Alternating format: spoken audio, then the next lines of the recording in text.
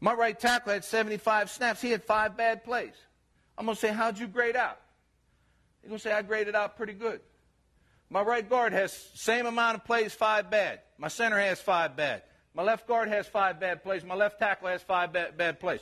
Individually, they're up there around 89, 88%. They played their ass off. As a group, that's 25 snaps. That's 1/3 of the plays that we ran on offense. We didn't get it done. It's a different type of position. You got to let them know what type of position it is. It's not one individual. It's everybody as a group.